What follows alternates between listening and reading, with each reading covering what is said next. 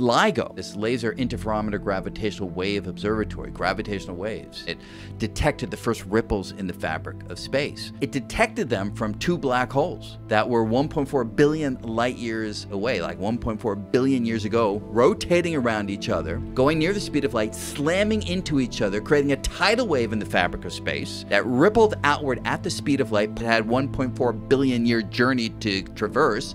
It raced toward planet Earth. When it's about 100,000 light years away, grazes the Milky Way galaxy. It continues to race toward Earth. When it's 100 light years away, a guy named Albert Einstein writes down equations that suggest there could be these gravitational waves, unknown that one is already racing toward the planet, and it continues to race. It's 2 light days away when they turn on the newly refined version of the LIGO detector, and 2 days later that wave rolls by planet Earth, shakes the 2 detectors, one in Louisiana, the other in Washington State, giving us the first direct detection of ripples in the fabric of space.